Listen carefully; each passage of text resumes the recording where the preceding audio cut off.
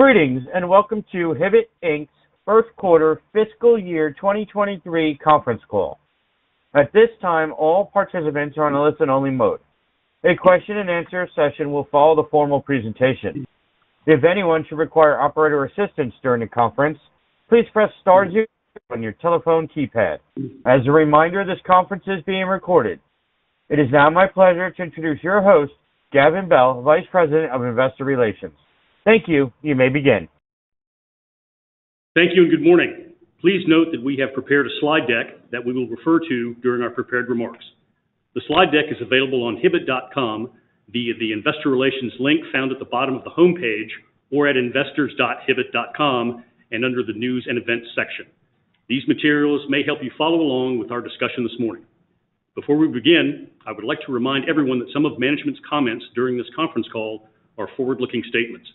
These statements, which reflect the company's current views with respect to future events and financial performance, are made in reliance on the safe harbor provisions of the Private Securities Litigation Reform Act of 1995 and are subject to uncertainties and risks. It should be noted that the company's future results may differ materially from those anticipated and discussed in the forward-looking statements. Some of the factors that could cause or contribute to such differences have been described in the news release issued this morning and are noted on slide 2 of the earnings presentation and the company's annual report on Form 10-K and in other filings with the Securities and Exchange Commission. We refer you to these sources for more information. Also, to the extent non-GAAP financial measures are discussed on this call, you may find a reconciliation to the most directly comparable GAAP measures on our website. Lastly, I would like to point out that management's remarks during the conference call are based on information and understanding believed accurate as of today's date, May 27, 2022.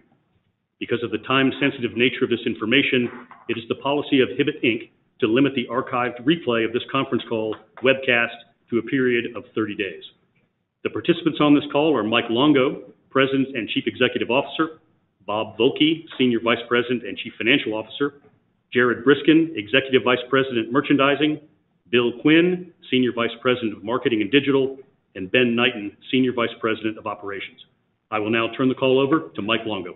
Good morning and welcome to the Hibbet City Gear Q1 earnings call. For those of you following along on the slides, I'm on the slide 3 entitled Overview. During the first quarter, our team effectively executed our strategic plan and delivered comparable store sales and financial results in line with our expectations. Furthermore, our strong inventory position at quarter end gives us confidence in our full year guidance, which we are reiterating today. In review of the quarter, we delivered diluted earnings per share of $2.89. Comparable sales declined 18.9% versus the prior year, coming on top of an 87% increase in the first quarter of last year. Comparable sales increased 22.9% versus the pre-pandemic Q1 of fiscal 20. We delivered Q1 operating income this quarter of 12%. We are therefore reiterating our full year comparable sales and diluted earnings per share guidance. Two key factors, income and inventory, impacted our Q1 performance and our outlook. The lack of stimulus this year versus last year caused the consumer to have less disposable income and they decreased their spending year over year in Q1. The effect of last year's stimulus was mostly limited to Q1 and we believe is now substantially behind us. Our inventory increased by approximately $94 million during this quarter, with a significant portion arriving late in the quarter. As a result, we have improved our inventory levels in a number of high demand products and are well positioned to achieve our sales targets moving forward. We also remain on plan to open 30 to 40 net new stores in underserved areas with little or no competition. This approach has proven to be a significant competitive advantage for us, and our team remains disciplined in the site selection process. Moving on to slide 4. We wanted to remind everyone of the sales growth and related financial performance improvement of our business over the past several years. While the last 2 fiscal years have been positively impacted by stimulus and changes to the competitive landscape, we have also steadily improved the underlying business model to take advantage of the opportunities presented to us. As a result, we generated solid quarter-over-quarter compound annual growth rates over the past several years. Importantly, we have structurally rebased our sales and profits at higher levels versus pre-pandemic levels, driven by improved execution, investments in the business model, investments in the consumer experience, new customer retention, and a stronger inventory position. As stated in this morning's press release, we believe that our best-in-class omni-channel business model, our best-in-class service in the stores, and our compelling merchandise assortment creates differentiation in the marketplace, provides us with a competitive advantage in the eyes of the consumer and our vendor partners, and puts us in a position to deliver strong sales and profitability results in the coming years. Before turning the call over to Jared, I'd like to take a moment to congratulate our approximately 11,000 team members across our organization, all of whom are committed to providing every consumer, vendor partner, and fellow team member with an outstanding experience every day. And I'm very proud of our entire organization in that we've been recognized on Newsweek's list of America's Most Trusted Companies in 2022. The top 400 most trusted companies across 22 industries were chosen based upon an independent survey that considered three main public touch points of trust: the customer, the employee, and the investors. We're committed to working tirelessly to continue to earn that trust of all of our stakeholders. I'll now turn the call over to Jared. Thank you, Mike. Good morning. If you turn to slide 5, merchandising. For the first quarter, our overall performance was in line with our expectations across the merchandise category. As Mike mentioned, our Q1 sales came on top of tough comparisons the prior year due to stimulus and continued supply chain disruption, leading to an uneven flow of inventory. Footwear and apparel both declined in the teens compared to the prior year, while team sports and licensed products grew mid-single digits, all of which were in line with our expectations.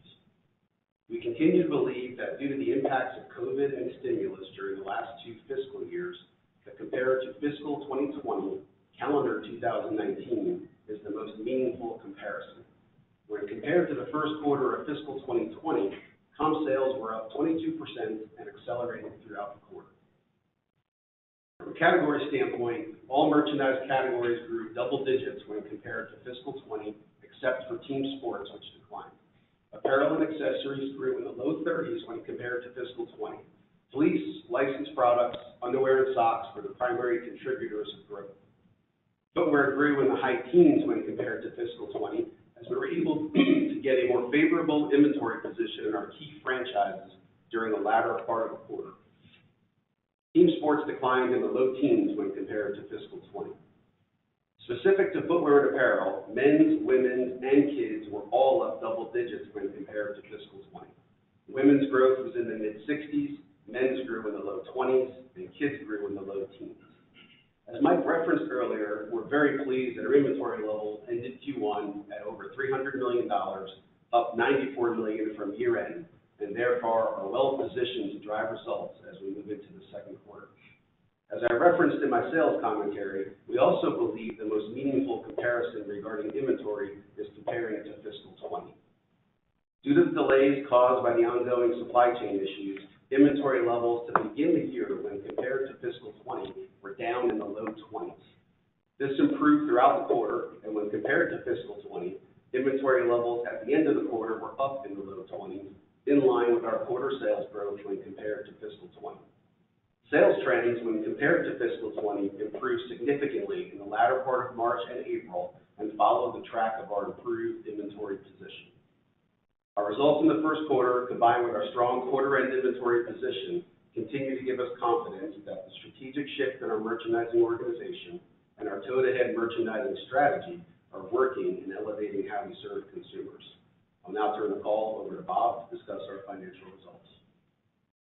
Thanks, Jared, and good morning. Please refer to slide 6 entitled Q1 FY23 Results. We report our results on a consolidated basis that includes both the Hibbet and City Gear brands. Before I discuss the first quarter fiscal 23 results, I would like to remind everyone that stimulus funds in the first quarter of fiscal 2022 provided a significant boost to sales and drove leverage in a number of expense categories. As expected, the first quarter had the most difficult comparisons in terms of year-over-year performance. Total net sales for the first quarter of fiscal 2023 decreased 16.3% to $424.1 million from $506.9 million in the first quarter of fiscal 22. In looking back 3 years to fiscal 2020, the last relevant comparable period prior to the pandemic, current quarter sales of $424.1 million were 23.5% higher than the $343.3 million reported in the first quarter of fiscal 20. Overall comp sales decreased 18.9% versus the prior year first quarter, when comparable sales increased 87.3%. In comparison to the first quarter of fiscal 2020, comp sales increased by 22.9%. Brick and mortar comp sales decreased 22% versus the same period in the prior year, but have increased by 13.6% versus the first quarter of fiscal 20. E-commerce sales increased 4.1% compared to the first quarter of fiscal 22 and have increased by 116.9% on a 3-year stack. E-commerce sales accounted for 14.6% of net sales during the current quarter, compared to 11.7% in the first quarter of fiscal 22 and 8.3% in the first quarter of fiscal 20. Gross margin was 37% of net sales for the first quarter of fiscal 23, compared with 41.4% in the first quarter of last year. This approximate 440 basis point decline was primarily due to the following factors: deleverage of store occupancy costs of approximately 160 basis points, mainly due to the combination of cost increases associated with the higher store count and the large year-over-year sales decline. A decline in product margin of approximately 150 basis points due to product and channel mix, and an increase of approximately 130 basis points in freight and transportation costs, primarily due to fuel surcharges and other accessorial charges. Store operating, selling, and administrative expenses were 22.5% of net sales, compared with 18.1% for the first quarter of last year. This approximate 440 basis point increase, again, is primarily the result of significant year-over-year decline in sales performance, in addition to increased costs of advertising, professional services, and general supplies to support a larger store base and increased e-commerce volume. Depreciation and amortization in the first quarter of fiscal 23 increased approximately $2.4 million in comparison to the same period last year, reflecting increased capital investment on organic growth opportunities and infrastructure projects. We generated $50.7 million of operating income, or 12% of net sales in the first quarter, compared to $110 million, or 21.7% of net sales in the prior year's first quarter. Diluted earnings per share were $2.89 for this year's for the first quarter, compared to $5 per share in the first quarter of fiscal 22.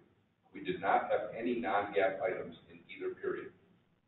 Turning to the balance sheet, we ended the quarter with $23.2 million cash and cash equivalents, slightly higher than the $17.1 million balance at the beginning of the quarter, although well below the $270.9 million we had at the end of the first quarter of fiscal 22.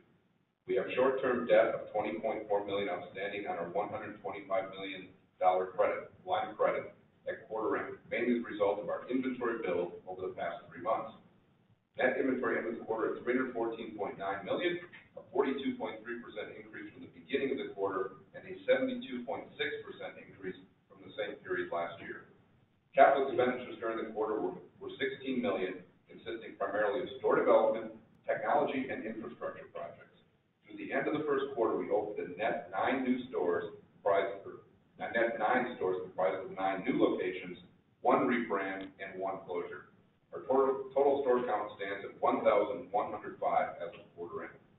In the first quarter, we repurchased just over 491,000 shares under our authorized share repurchase program for a total cost of approximately $22.4 million. Before I review our full-year fiscal guidance, Bill Quinn will discuss a few consumer insights. Thanks, Bob. Good morning, everyone. Entering into Q2, we are continuing to keep a pulse on how our customers are feeling in general. Through recent customer research, our customers are concerned about inflation. They believe that rising inflation will have a general impact on their discretionary retail spending. However, customers have stated a reluctance to reduce spending on specific athletic brands, which comprise the majority of our assortment. Looking at the behavior of our customers versus calendar 2019, we are seeing 2 fundamental differences. 1, our customer base has grown, and 2, the average unit retail has increased substantially. We see these 2 factors as structural in nature, keeping our business re-baselined above pre-pandemic levels. Turning to our e-commerce business, comparable sales increased 4% year-over-year in Q1 and 1,117% versus calendar 2019. E-commerce represented 14.6% of total sales for the quarter. We're very pleased to deliver growth over last year. There were three key drivers. One, improved inventory. Two, increased traffic to our website and app. And three, improvements to our digital customer experience. Our online business is growing, and we expect to continue to see high single-digit to low double-digit growth in the upcoming quarters. To fuel this growth, we are particularly focused on the customer experience. Q2 will be a record quarter with a number of initiatives focused on the digital and omni-channel customer experience. Now I'll turn it back over to Bob Volpe to discuss our guidance. Slide 8 summarizes and reiterates the fiscal 2023 guidance consistent with what we provided on our last call. Total net sales are expected to be relatively flat compared to fiscal 22, implying comp sales are projected to be in the negative low single digits for the year. Comp sales are projected to be in the negative low teen range in the first half of the year, followed by high single-digit comp sales in the back half of the year. Our sales forecasts are based upon assumptions that as the year progresses, supply chain constraints continue to ease, timing of inventory receipts becomes more consistent and predictable, and our overall inventory position remains strong. Net new store growth is estimated in the range of 30 to 40 stores, with new units spread relatively evenly throughout the year. Fiscal 2023 gross margins as a percent of sales are anticipated to be in the range of 36.6% to 36.9%, down from the results of fiscal 22, although above pre-pandemic levels. Potential supply chain challenges, freight headwinds, a higher mix of e-commerce sales that carry a lower margin than brick-and-mortar sales, inflationary pressures, and deleverage of store occupancy will all contribute to this anticipated decline. We continue to believe gross margin results in comparison to fiscal 22 will become more favorable as the year progresses.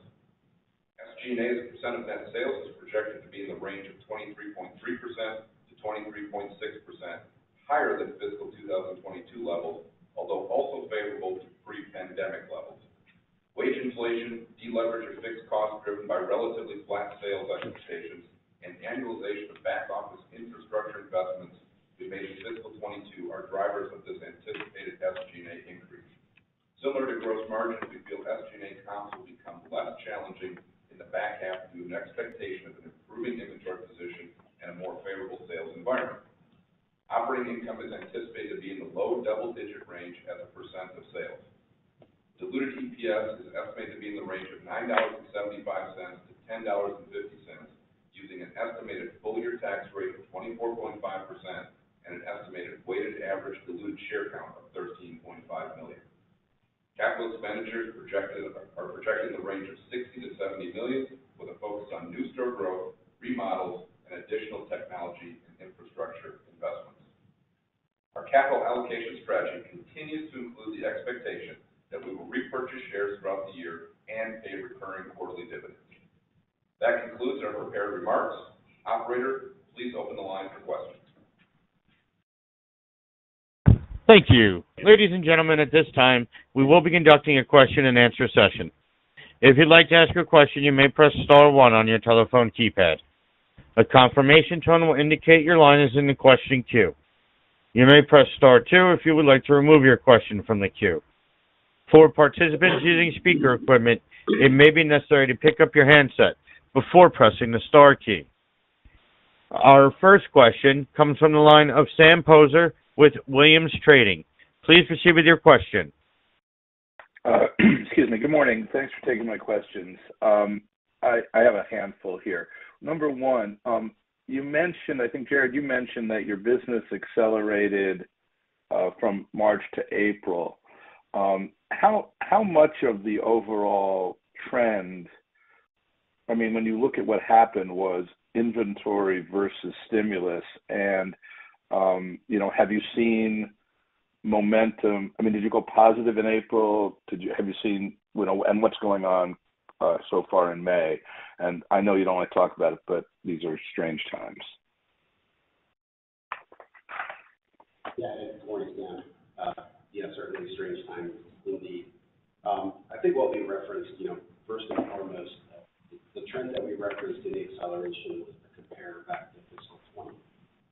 And as I mentioned on inventory, we began the year at a pretty significant decrease compared to inventory levels from fiscal 20.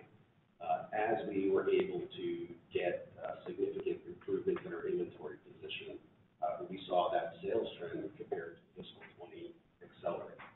That acceleration really occurred in the back half of the back half of March, and then into April. February was fairly difficult to compare back to fiscal 20 due to the lack of inventory to start the year. And compared to last year, can you give us some idea of how things looked? Yeah, again, Sam, we're not going to comment on our individual period flows by month. Again, I think the best way to really look at the business is to compare it back to fiscal 20, and we did see significant acceleration as we ended the quarter. Okay, and then Bob, you mentioned that the merch margin got hit by 150 basis points due to mix, but can you sort of, give us some idea of maybe, what the merch margin looked like within e-commerce and within brick and mortar? Not percentages, but sort of, basis point improvements within, how that balanced? Yes, Sam, I'll start, and then I'll dish it to Bill. First and foremost, we did see the product margin decline year over year. A couple of impacts there. First and foremost, a lower penetration of some high heat product due to the challenges in inventory in the early part of the quarter. Certainly, the mix towards a higher e-commerce penetration did have an impact. But I would like to make sure that we recognize that we have rebased the product margin, as our product margin was up 350 basis points compared to further Bill comment on some of the mix issues. Can I just follow up on that? I mean, I really want to understand, your e-commerce I know the mix takes it down, but was your store gross margin up, up year over year, and your e-commerce margin up year over year, but because e-commerce was just a larger percentage of sales, or stores were less percent of sales, it drove the margins down? Yes, we were down year over year. Again, a lot of that was the impact of the reduced inventory and some of the lack of high heat product early in the first quarter, which is typically what drives Q1 product margin. But again, as I mentioned, we've significantly rebased compared to fiscal 20. Understood. Thank you. Good morning, Sam. Our next question comes from the line of Justin Kleber with Robert W. Baird. Please proceed with your question. Hey, yeah, good morning, guys. Thank you for taking the question. Just as we look at at your low teens comp guide for the first half of the year, that implies 2Q down around 5 to 10%. If I look historically at your business, pre-pandemic, 2Q revenue normally drops sequentially, more than 20% from the first quarter, which obviously implies a much steeper decline in comps, than the implied guidance. So I guess my question is, why would normal sequential seasonality in your business not hold this quarter? Hey, good morning, it's Jared. Certainly the normal sequential comps are certainly challenged with what we've gone through within the last few years with regard to COVID and stimulus. We're not going to comment specifically on Q2. What I will call out is, first and foremost, Q1 did meet our expectations. As we mentioned, we're very confident in the inventory position, especially related to the sales acceleration that we saw during the quarter compared to fiscal 20, and we reaffirmed our guidance.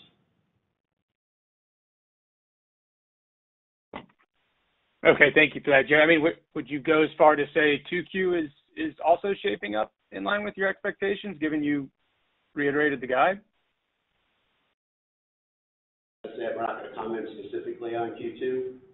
But again, very confident in the trend we saw at the end of Q1 and the inventory position that we exited Q1 with.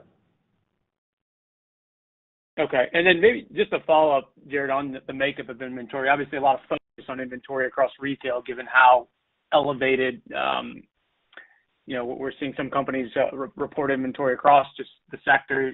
You're talking about the high heat products, and it sounds like a lot of the inventory build is focused in those products. But are there other pockets where you are heavy on merchandise? And if so, do you pack that away, or is there markdown risk associated with that?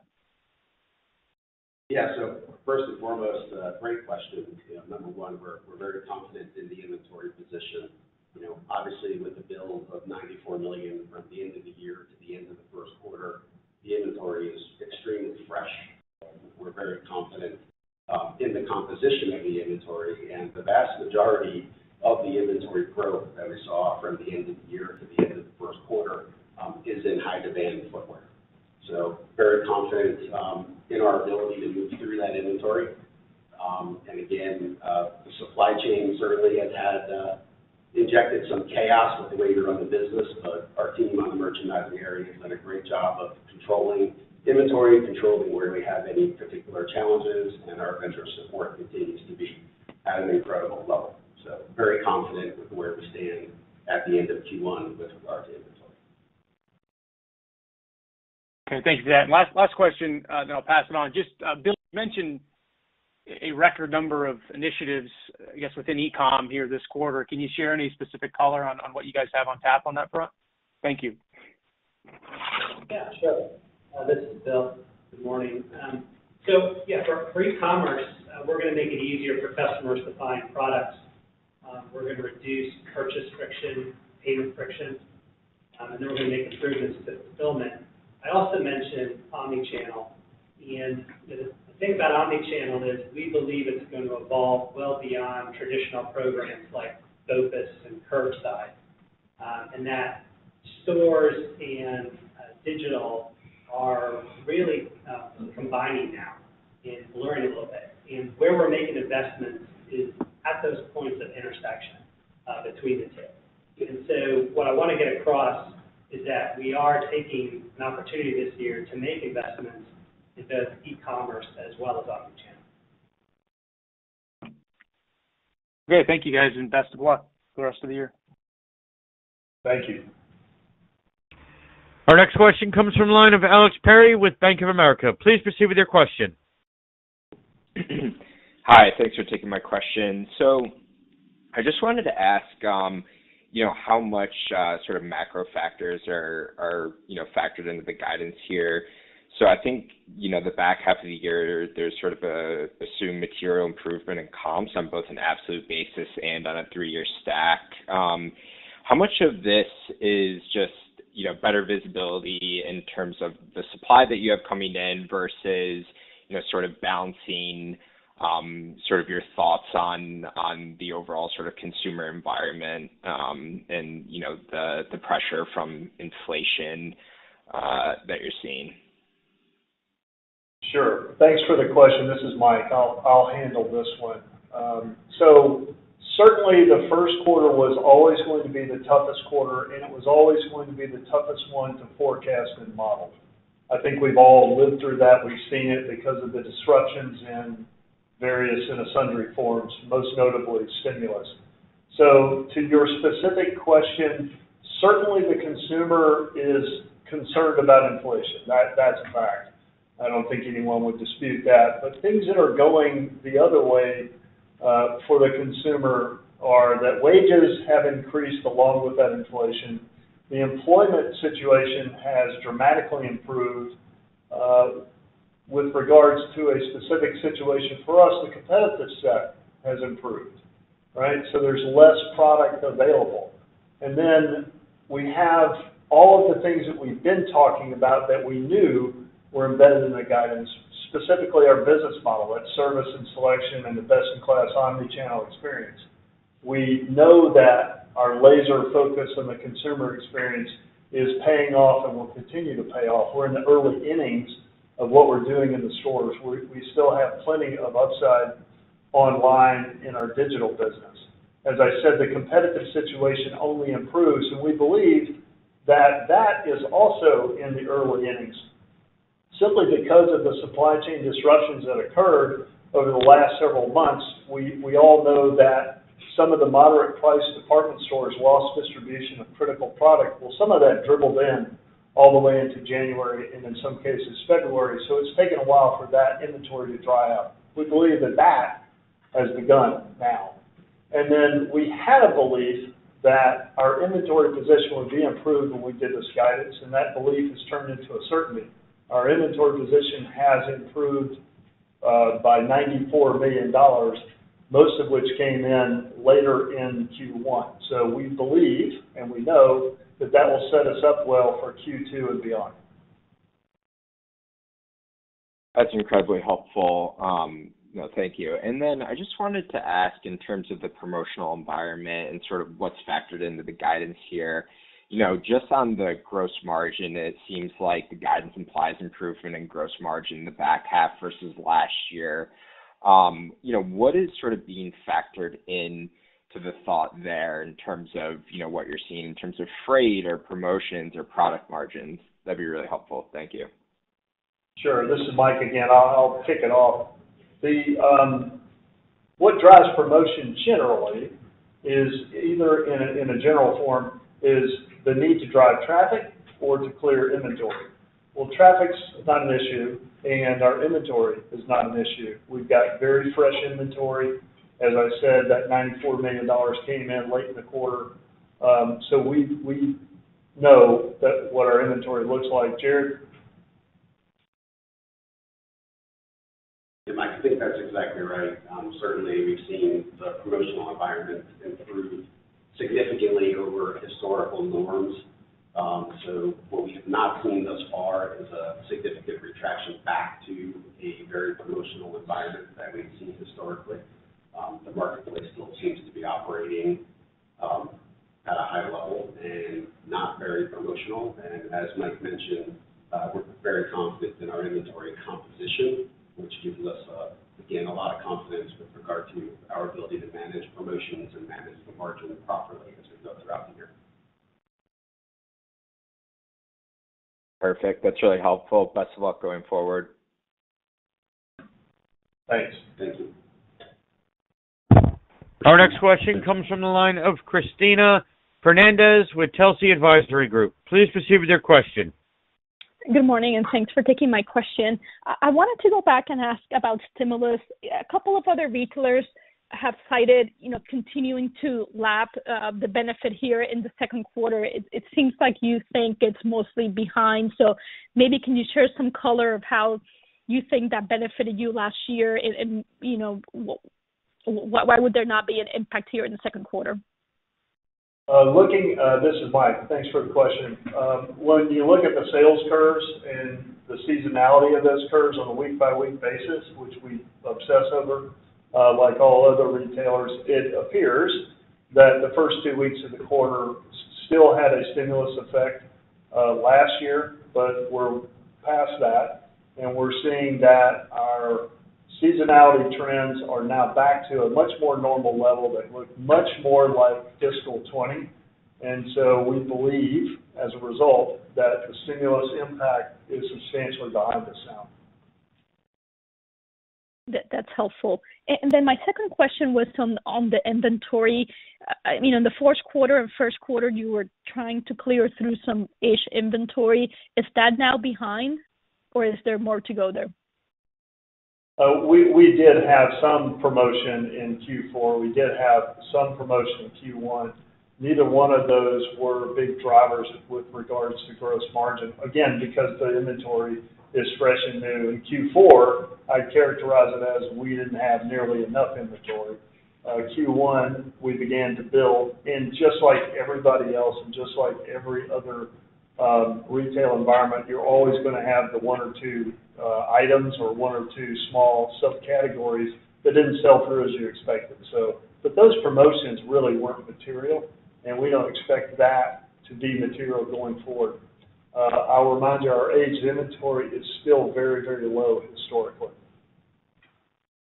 Helpful. And then my last question, perhaps for Bob, on the SG&A, also thinking about, the guidance for the year and what happened in the first quarter, it would imply SG&A leverage over the next 3 quarters combined. So can you share more color of, is it just a function of the year-over-year comparisons, or are some of the cost pressures you saw in the first quarter kind of abating as the year progresses?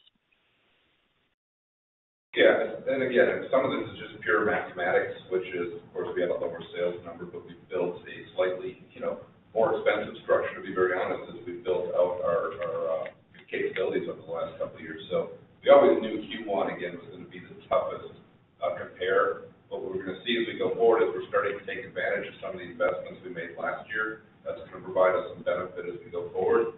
Combine that with what we think is going to be a fairly, positive sales trend over the rest of the year, and start to be able to, get better leverage against that. If you do remember, we do expect this year to be higher than last year on a full year basis, but again, that gap will close from quarter to quarter as we proceed through the year.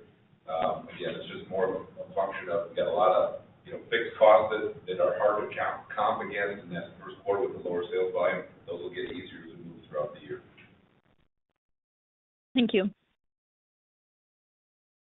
Jim, next. Our next question comes from the line of Jim Chartier with Monness, Crespi, Hart & Company. Please proceed with your question. Morning. Thanks for taking my questions. I just wanted to follow up on kind of the impact of inventory constraints in first quarter.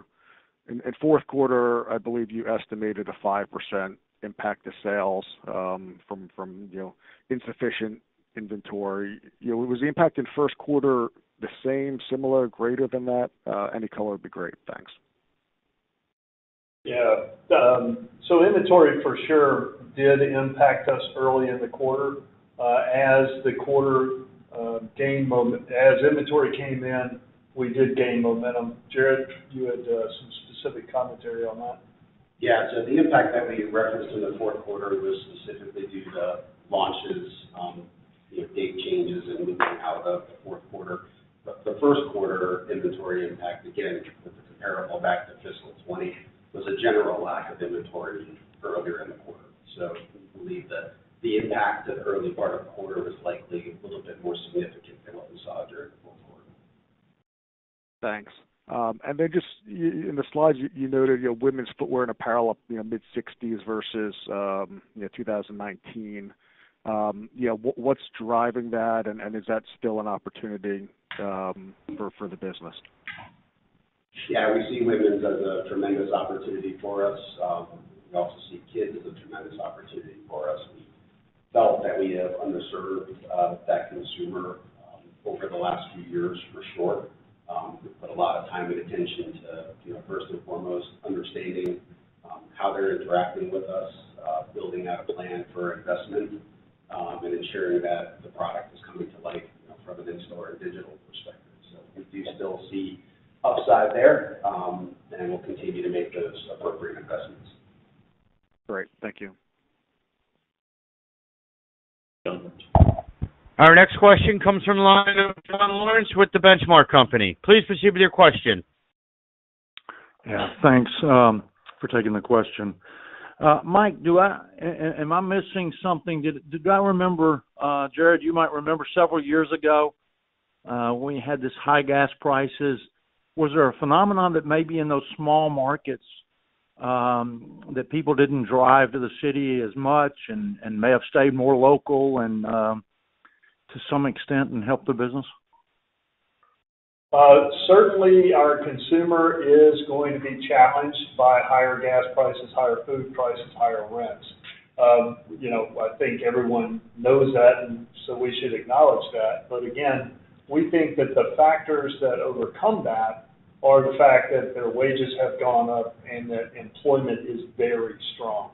So the consumer, at least so far, is in a pretty good place in that I think one of the things to call out here that I think might be worth saying is that branded product has more cachet. Brands have more equity in them than unbranded. And so we're beginning to see a divergence there in retail where the stronger brands inside a strongly branded retailer are doing pretty well. And we think that all of those factors coming into play are helping us. Great. And last question is, I assume you've not seen any change in the demand for that those new release products and all of that stuff as far as the first quarter is concerned. No change in the customer demand for that. Yeah, so the demand on the high heat product, which comes in the form, of course, of the specific launch products that, you know, we all talk about because that drives the buzz in the industry, that demand has been very good. And that's, again, all the things we talked about on the consumer, plus the competitive set, plus the fact that we've got a consumer experience that we're awfully proud of. But that Monday through Friday business is also very strong because of high heat product that you wouldn't necessarily categorize as a launch. So think of some of the franchises out there, the iconic models. Those things are selling through very rapidly as well. Great. Thanks. Good luck. Thank you. Last question from Sam. Our next question is a follow-up question from the line of Sam Poser with Williams Trading. Please proceed with your question. Okay, I got three. One, what's the increase in loyalty members versus 2 years ago or 3 years ago and last year? Two, have you done any further buybacks since the end of the quarter? And three, you sort of alluded to it. How are your allocations looking on a year-over-year or 2 or 3 year basis of that high heat / launch product? And do you foresee yourself building a partnership with a very large brand similar to that is done from a sporting goods retailer out of Pittsburgh, Pennsylvania? All right, thank you. Bill, you want to lead that off and speak to loyalty? Yeah, absolutely. So the loyalty program has grown by a couple million since last year this time. The other things that we looked at, and Sam, as you know, we reinvented our loyalty program last year. We added City Gear to that, and we've seen a substantial portion of sales now going through loyalty there. And then the other piece that isn't talked about very often is really the point of loyalty program, which is to drive sales. And we're seeing some very good things there. For example, our average loyalty member purchase is 16% above a non-member purchase. So we are seeing the loyalty program grow and drive behavior. Good. Bob, you want to handle the buyback? Yeah, as far as share repurchases, As far as share repurchases, we go through periods of open windows and closed windows. Usually toward the end of the quarter, the windows close. We get a little bit more conservative during those periods of time because we have a little less control over the day-to-day cash outflow. So activity since the end of the quarter has been pretty minimal. All right. And then I think I wrote this down. There were some questions, Jared, on allocations and partnerships with other brands. Yeah, so I'll answer this question. First and foremost, our partnerships are incredible and are at an all-time high. They've been significantly reinforced throughout the last few years, and our business model is very well understood, and our brand partners see significant value in it. We are very confident in our order book and our ability to serve our consumers, and we'll continue to invest as much as possible in our high heat products that we know are driving significant traffic to our chain and to our digital experience.